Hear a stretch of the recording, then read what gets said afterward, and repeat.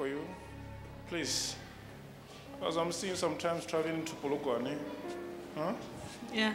So I want to tell you, please be careful. Because devil want to cause an accident. Oh, you hear me? Yes. Devil want to cause an accident. Because the same spirit is the one that is eating your money.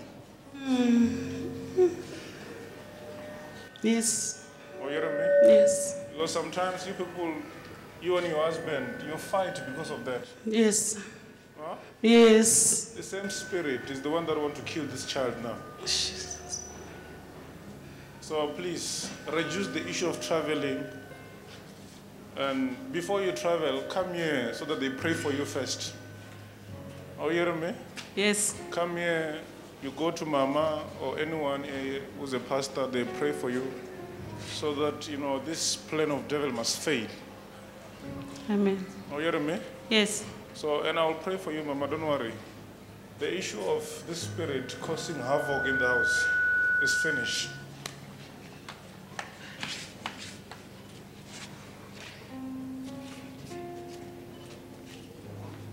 Come out.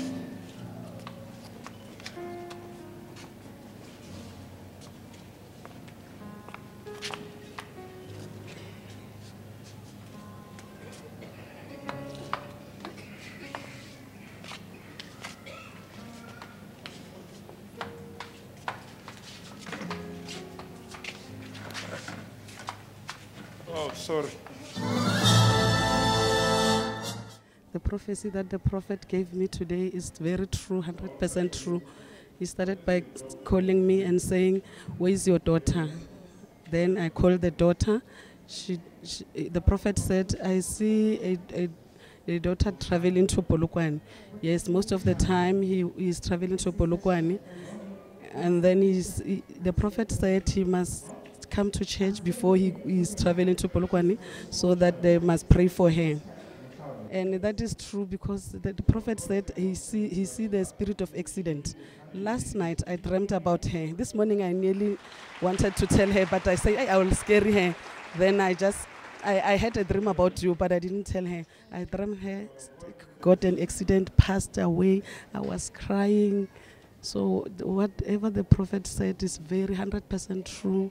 And how are you feeling right now as the man of God was able to locate you and your family, and as I believe that today you are free from all the plots of the enemy?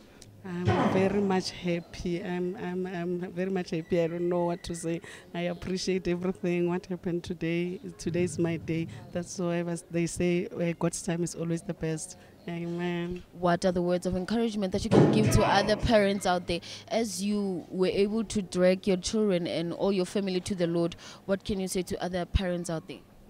To all the parents all over the world, I would like to encourage them to come. They must not come to church alone, leaving their children behind. I was praying for this day to come because every day I was saying, I wish they can prophesy my child. I was saying there is something wrong. Yes. We give glory to Jesus for your life. Amen.